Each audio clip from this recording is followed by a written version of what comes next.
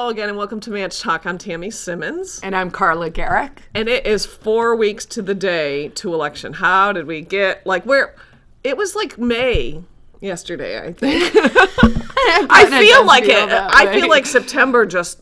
It blew by. Gone. Yeah. Which is typical. I mean, anybody involved in politics or elections, our primary is way too late. I mean, the fact that there's 8 weeks or something between when we elect nominees and when we vote on them is crazy. We really need to work in the state to move that primary back to May or June or something, because it's just crazy.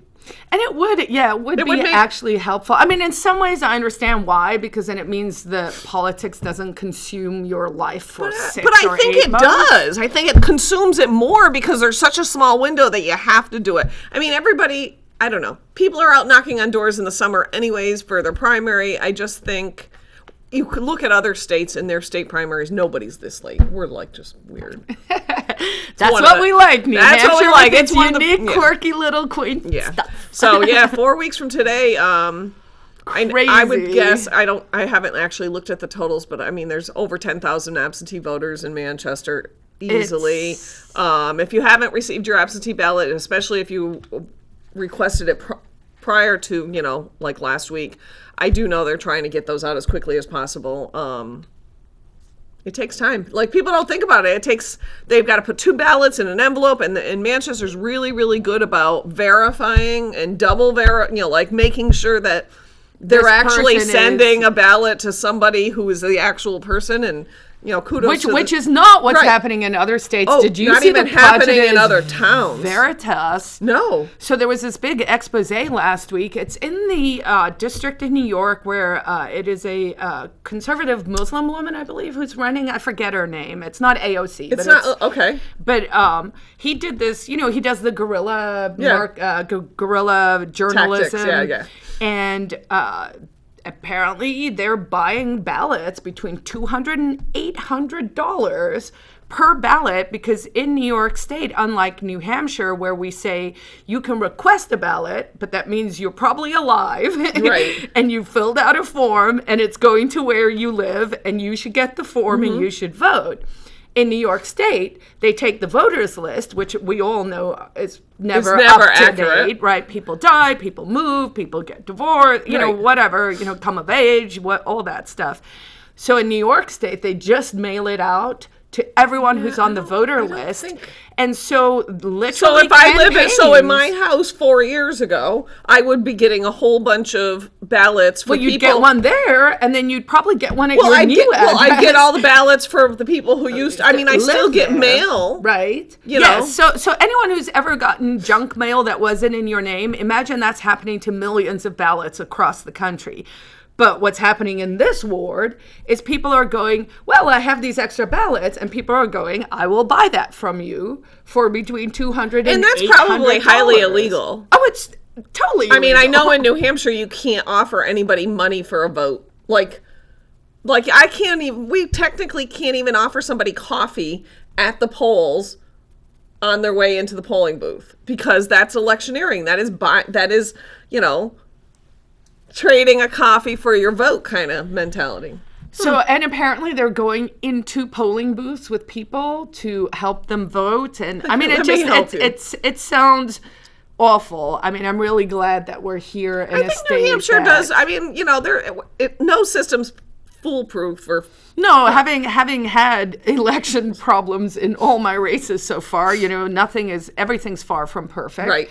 And it's funny because it does usually rectify. I mean, we do seem to have a good checks and balances, so that when there is a problem, we can identify. Oh yeah, that's not right. Right. We can fix that. Yep. Oh yeah. And it was interesting actually. Louis's been munging some spreadsheets for me. I got him nerded up for this election, so he's getting all the data and he's making spreadsheets and we're comparing numbers and and it's interesting to see how people have voted in my district over time. Some someone like Joe Kelly Levasseur, in the year where he got 49 and Lou D'Alessandro got 51, there were only 6,000 people who voted on both sides.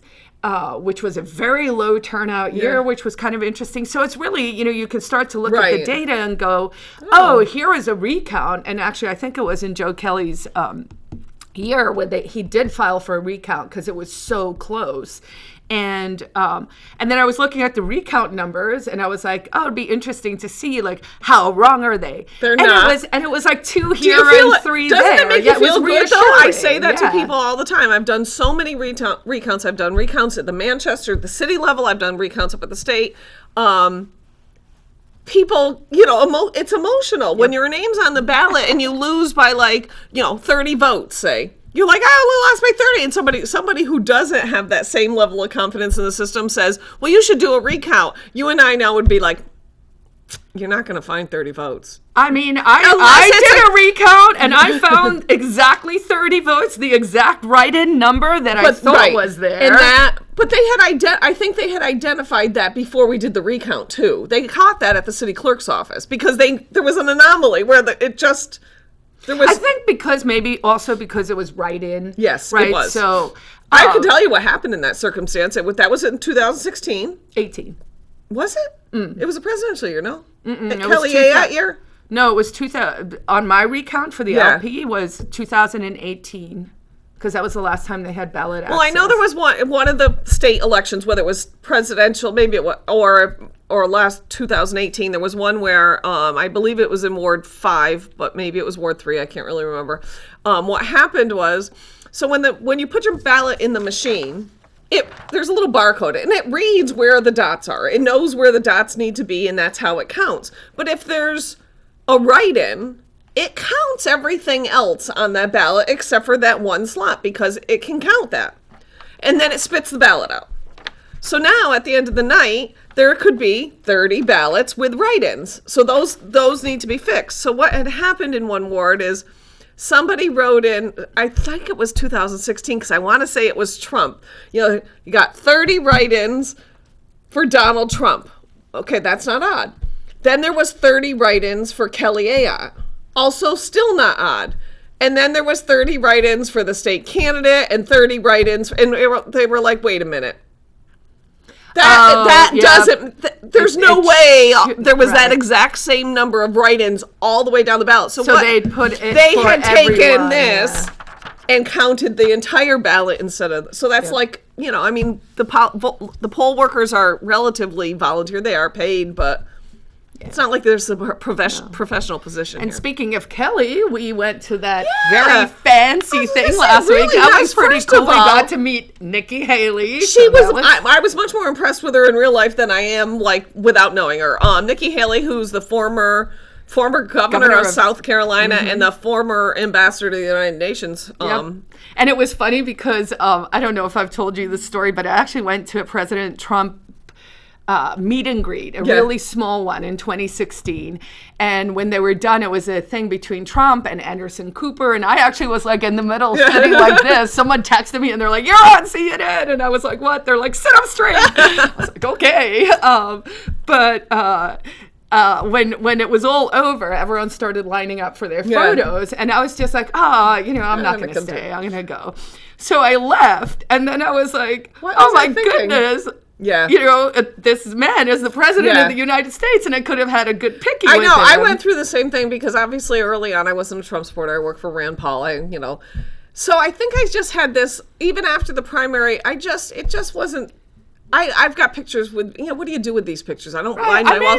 But it's kind of neat now with social media. It is. And you can put it on your list. But I remember every time there was an event, if somebody's like, aren't you going to go and, meet the, and I just never did. And then afterwards I was like, that's rather weird of me. Yeah, I should have. I regret that I didn't. So with Nikki, I have a terrible picture. Of course, the girl taking pictures. Every one of them, I'm talking. Shocking, I know. So everyone was lined up, and I was kind of like, "Am I going to stay? Am I going to go?" And then I was like, my parents live in South Carolina. They might think that was cool. And my dad actually worked for the UN, which I did tell Nikki. So I didn't realize the line had gone fairly quickly, and so I was like, "Oh!" So I went, and they were actually wrapping up. And then I dropped, I was like, oh, I'm going to name drop, which meant I'm just going to tell her my parents live in South Carolina and they're voters. So, of course, she was like, oh, we can make a quick exception. Let me fill you. And then I said, oh, my dad used to work for the UN back in the 70s. And she was like, oh.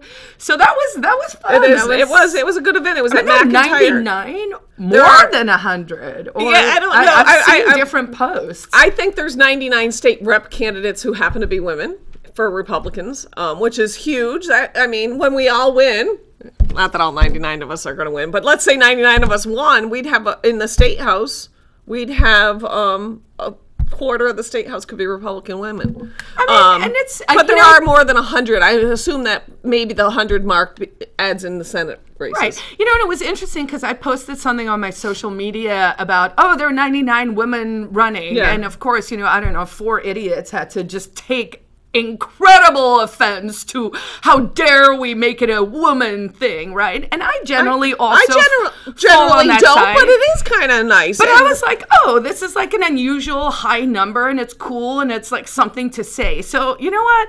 If you're out there and you just want to get mad about like everything, the silliest things, everything. I'm currently in a battle on Facebook between people who are supporting me because my original primary ad I had to cut my hair myself because COVID, right? And so I admit, my hair is a little mullety in the video, but I didn't think it looked that bad. I was going to say, your hair never looked that bad. So now we have a battle between people who are not voting for me because #female mullet and people who are voting for me because #female mullet. So bring it on, voters. Bring it on.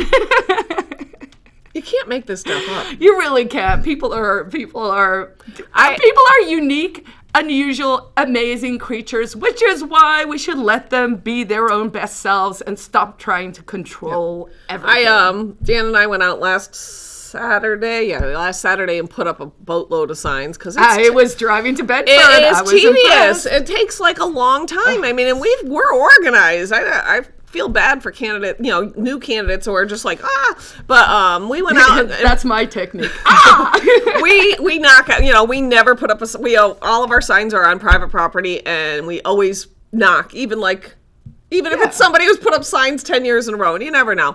I mean, and sometimes people change. It's not that they don't supporting you, but they don't, they just don't want any signs this year or whatever. And I'm laughing at some of the people. There's people with, game cams on their signs because what is up with the people destroying people's property? Like, leave people's signs alone. I mean, I'm in some death battle with some guy on the corner of Wayne and Dubuque where there's a cluster of Republican signs. So it's, and they're all different colors and they're all different people. It's the Ward 11 candidates. So Brian and Amanda and Ping and, and mine. And theirs stay and mine gets pulled like 3 times a week. Well, I had, right now there's only 3 signs. We haven't even put up our signs on our lawn, but I had, after the primary, I put Governor Sununu's sign in a flower bed that's away from the sidewalk a little bit so that it's not right on the sidewalk because I don't want to be like, hey, look at me, take my sign.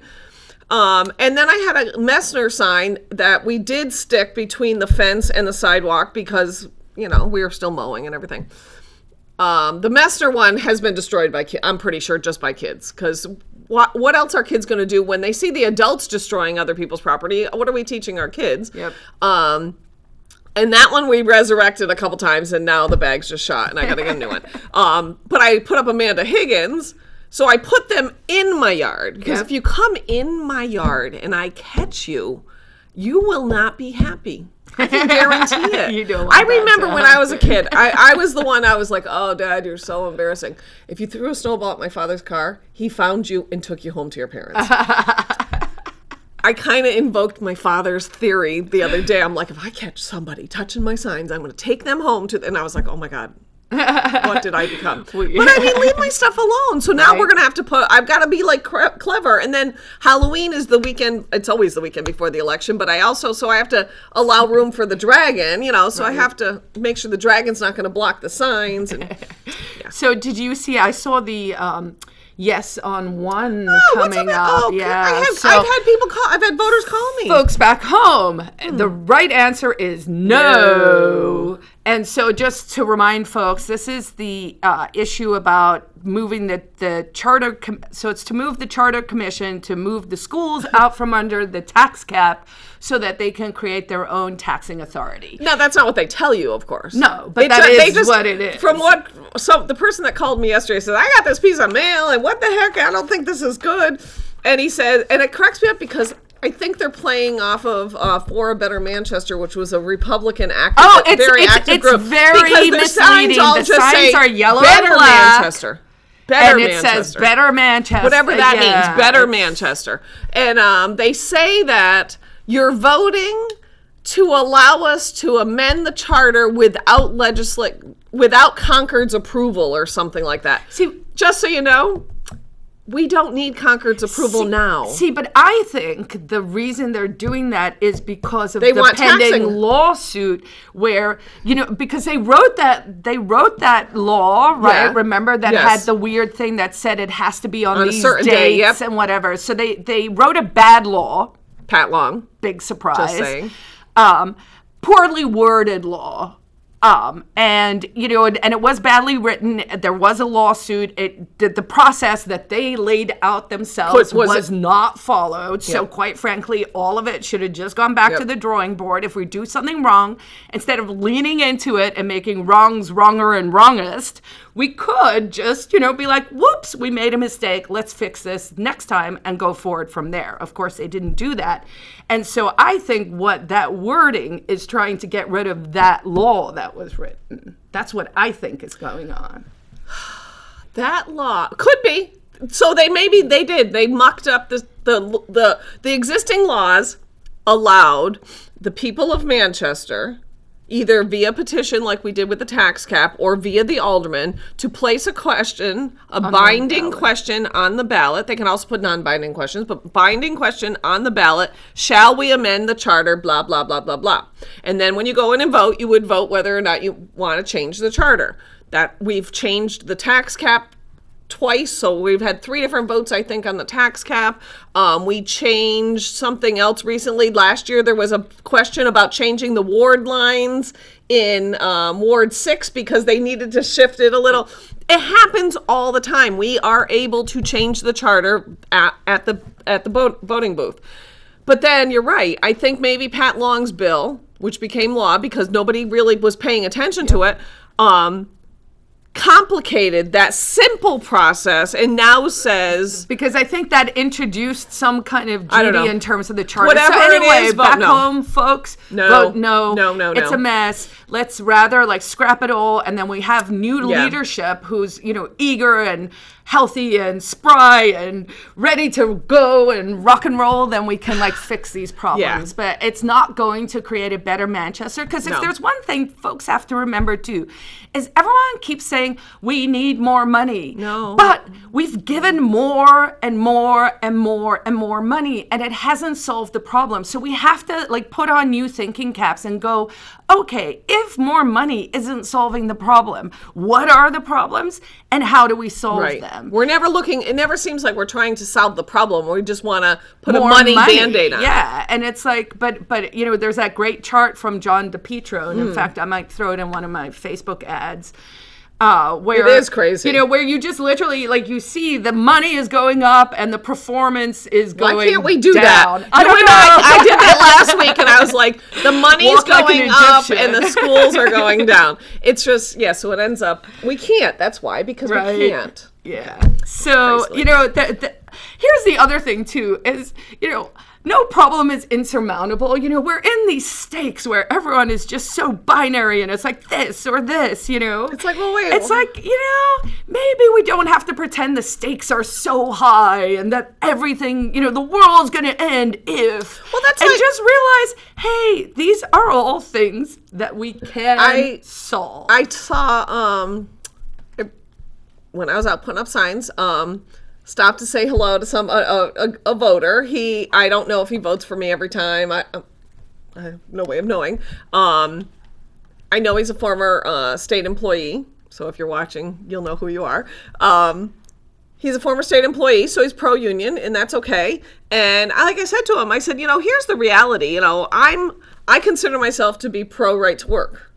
But I also can understand, like, that doesn't mean I can't hear that he and I can't have a conversation, and he can give me insight into why he feels the way he feels and what he's basing his decisions on.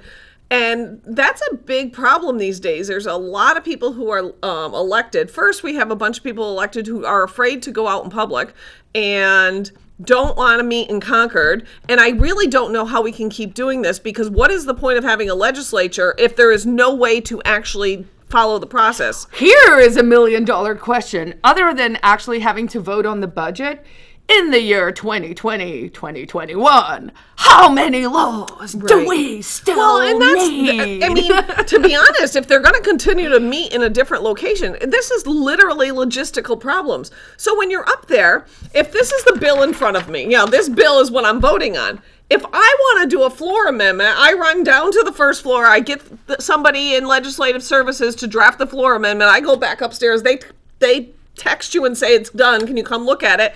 You come down, you look at it, you run it up to the fourth floor because you have to make 400 copies and get them down to the clerk before blah, blah, blah, all this stuff. How exactly does this happen if we're not in the State House? It's not. So what's happening is there's this many bills that are, I guess, being put forth by the majority party. Those are the only things coming to the floor, and there's not going to be any amendments, and there's no changes. It's not good. If we're going to bother them, we shouldn't even go. I wonder if this year, when we look back, we might go, oh, that was actually not a terrible year for legislation in New Hampshire, because all the bad things, thanks to Governor Sununu, were vetoed, right? Yeah. And I am more of the opinion, and this is an opinion shared by Margaret Thatcher from, Prime Minister of England back in the day, where, she would say you can't really compromise on socialism, because all you get is incremental socialism, right, which is, you're moving towards that goal of force. And that's so important, because your point about the union, I am pro-union as long as it's voluntary. That's what I was saying. So if you want to be in a union, and as long as you're not forcing everyone to join your union because you say that's the only way we can collectively bargain, it's like, no, you can convince you and your friends, and then you guys can work together to try and get what you want. But you can't make everyone do what you want. Right. If we explain to people in the shortest way to understand socialism is one group of people making everyone else do what they want. Right. So do you want to live in that world? Because I don't. Because, I always use this example. You're on an airplane. Yep. Stand at the back of the plane and watch what people are watching on their little screens. There is not one person on an airplane watching the same thing at the same time. Because people are all unique. Because we're different. And so why are we moving towards this society where we're saying you must do these things? The more we say that, the more upset people are. And here we are in 2020 where everyone's like, raw! And it's like, the raw is because government is too big. If we just dial it back a little bit, if we just let everyone breathe, maybe we take a few steps back, we go, what are the real problems and how can we solve them? Right. Instead of this sort of reactionary stuff. So that was a very long way of saying, maybe this year, because there wasn't the compromise and there wasn't all the amendments, because I think a lot of times when they're doing the amendments, we're making it worse and worse and worse, because we're just making it less bad so that more people would vote for it. Right, and, that's not really and less bad is still not good. So, it's not going to be a better Manchester. It's going to be a bad Manchester if you vote, so just vote no on that one. Definitely. I did see an article in the paper today, this is just short. Apparently, Democrat governor candidate Dan Feltz has vowed Monday that he would reject all past pay raises unless and until he signs legislation to raise New Hampshire's minimum wage. So over the years, and I was in the State House when we removed New Hampshire's minimum wage, which means we just follow the federal minimum wage, which is $7.25. Part of the argument every time somebody puts a bill in to say we have to increase the minimum wages, the reality is people in New Hampshire aren't making $7.25 an hour. Kids, 15, 16-year-old kids do not make $7.25 an hour. McDonald's doesn't pay that. Market Basket doesn't pay that. Ice cream stands don't pay that.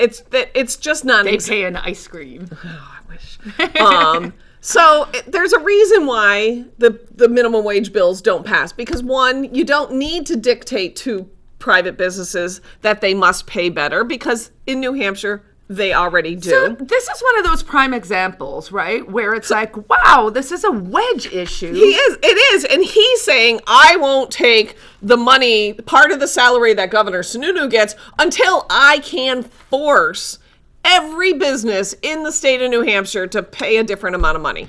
But also, no one's paying that. So they're taking an issue that makes it sounds good. Right? Because part of the thing is, the more people are trying to divide us on things. So it's like, this is a non-issue. No one makes that. I actually went and looked, and it is literally less than 1% of workers in New Hampshire. And I think that's a high. Because I did look it up when I was on the labor committee, because I wanted to know. I mean, this is maybe a crass comparison, but there are less.